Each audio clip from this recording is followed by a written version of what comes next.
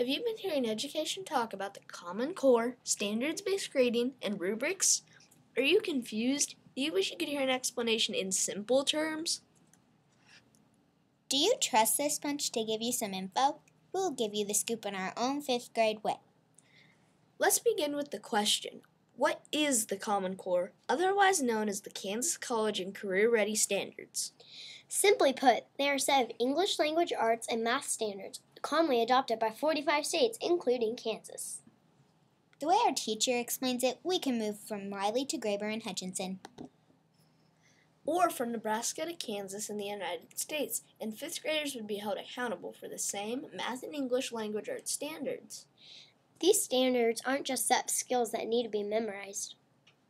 Imagine this, our teachers will actually expect us to apply our knowledge by summarizing, comparing, explaining, offering evidence, and writing about what we have read or math concepts we've learned.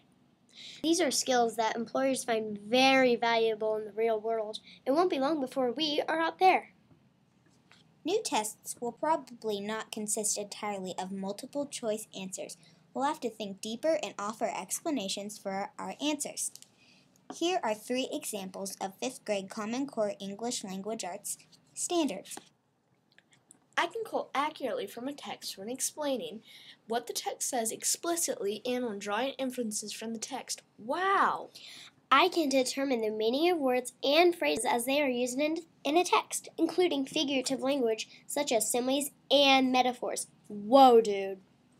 I can analyze multiple accounts of the same topic, noting similarities and differences in the point of view they represent. Oh man, totally rad! Are you impressed? Are you worried about whether we can do it? Of course we can. In fact, we are already on our way with the help of supportive teachers, administrators, and you, our parents. Think the new math standards are going to be a walk in the park? Think again. Check out these typical 5th grade math problems. How much chocolate will each person get if 3 people share half a pound of chocolate equally? Oh man!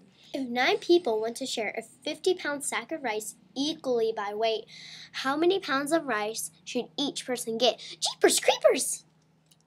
In other words, we will have to learn to compute numbers fluently so that we can easily solve the word problems. If your head is hurting right now, not to worry. With excellent instruction and support from our parents, we can do this. We have another bit of news. Our school district is going to a standards-based system of grading. No more A's, B's, C's, and D's that give you 1-letter grade for each subject. Hooray! We are saying no to the zero and averaging grading systems as well. Teachers will hold us accountable for all our work. No slacking allowed. Can you imagine having a 5th grade student get an A in math and not knowing how to accurately subtract numbers? Well, when using an averaging system, things like that sometimes really happen. Trust us, our teacher is old, a genuine antique, and she says it happens. Now, when you come to conferences, you will get a rubric score based on each standard we are studying. On top of that, we will be given many opportunities to improve on a standard before a final grade for that standard is given. The grade will be based on the most recent performance on that skill, not an average of all of our practices. When I start a skill, I might score a 1 on the rubric, meaning I need lots of work. Oops. It's okay. You're fine. We fixed it. We got it. Okay, 1 second. Eventually, I want to score a 3 on the rubric to show you that I am a proficient on that 5th grade skill. If I were to score a 4 on the rubric, well, that would mean that I am applying and extending the knowledge beyond my grade level. Please, please, please don't think that 1s, 2s, 3s, and 4s are the same as A's, B's, C's, and D's, because they aren't. Our rubric score will reflect on our most current ability level on that standard. A final rubric score of 3 is awesome. A 4 will be rare. It means work beyond grade level. Here's a sample of a 5th grade rubric for one standard. Let's say the standard is determine the meaning of words and phrases as they are used in a text, including figurative language such as metaphors and similes. Whoa! At a rubric score of 1, I can find a simile in a story. At a rubric score of 2, I can find a simile I can find a simile and a metaphor in a story. At a rubric score of 3, I can determine the meaning of words and phrases as they are used in a story, including both similes and metaphors. At a rubric score of 4, I can apply similes and metaphors in my speaking and writing. Our standard base grade report will include a section about responsibility. In the real world, I know I will be expected to do my work in a timely manner.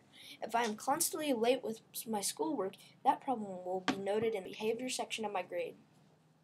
Did you know that our teachers are learning this new process as well? They are working hard to give you valuable information about your precious child.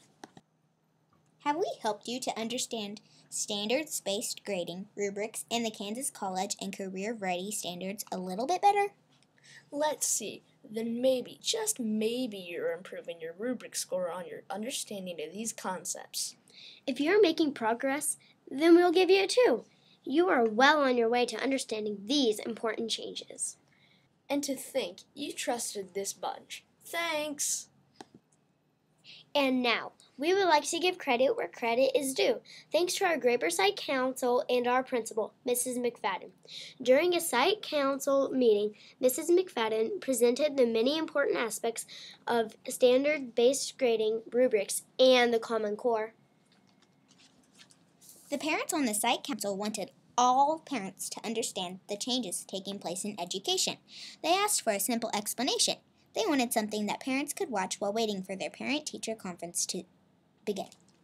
Mrs. McFadden said, "The parents of Graber want it, we will provide it. That's just how our principal does things." And so, Mrs. Corcoran's class created this product. Mrs. Riley helped us with adding the sound in only about 30 minutes' time. She's the goddess of technology. Jayla took all of the goofy pictures. Thanks to the kids in room 120 who read with expression and posed for the pictures. Thanks to them, Mrs. Corcoran's job is a blessing every second of the day. Well, almost every second of the day.